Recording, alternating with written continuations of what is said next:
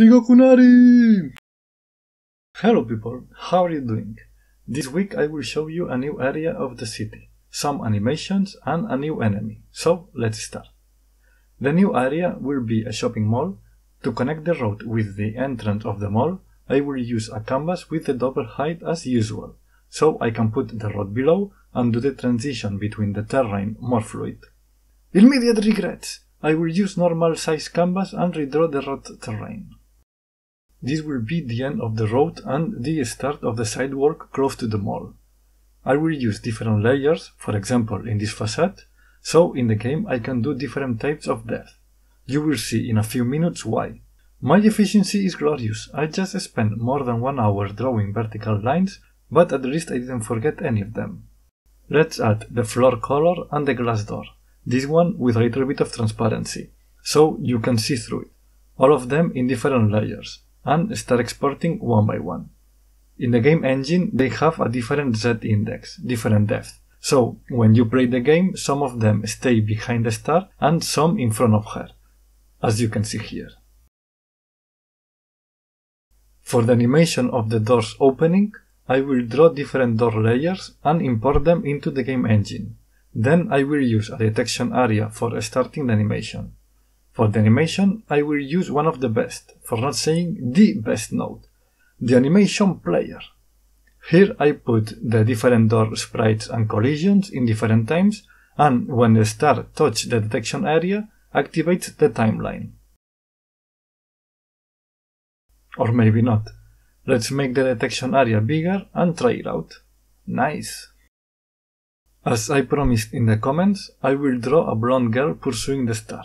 When I was drawing the kids, I draw different hairstyles so I can do all kinds of kids. I like this one for the blonde girl. I only need to add the hair color. I will give her different t-shirt, pants and sneaker colors. I apologize to all fashion followers for the chosen color. I have no idea of fashion. Here we have the blonde kid following the star. Let's add her some run animation as well, starting with the extended legs and drawing the rest of the movement. I followed a run animation image in internet, because if not I would draw things like this one. Now export each frame of the animation. I change the sprite node for an animated sprite, add all the frames, change the code, and now the girl can run with her legs, not with levitation as before, even though levitation is way cooler in my opinion. Since there is a lot of drawing in this video, I will show you the new enemy directly, without the pain of your eyes bleeding out with my painting skills. It's a person working with his dog. Maybe a little bit small, but we cannot look down on small dogs only because of its size. Right now the dog is inanimate. What he will do is work between 2 points, and if you get too close to the dog, he starts chasing you. Let's see an example. Perfect. A little bit of coding and here we have it. I know the mall floor color is not the best, this one is only temporary. I also added a rudimentary checkpoint and put it after the door mall. If you die before the entrance, you reset here. But if you die after the checkpoint, you reset at the beginning of the mall. Next step is making the electric car a real diesel car with these 2 black smoke sprites. I will animate the smoke as I did with the door. This time the smoke gets bigger and transparent.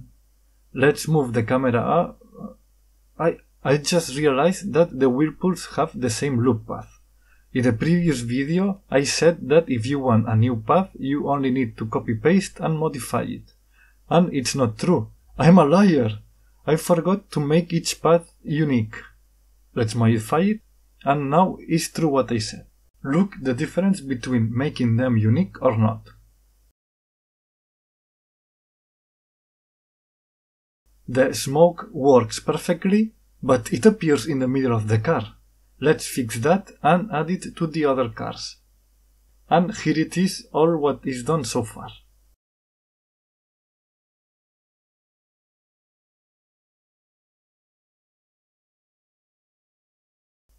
It's difficult to see, but I promise there are two different types of smoke shapes.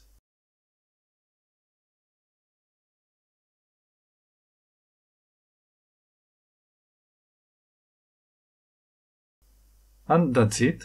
See you next time.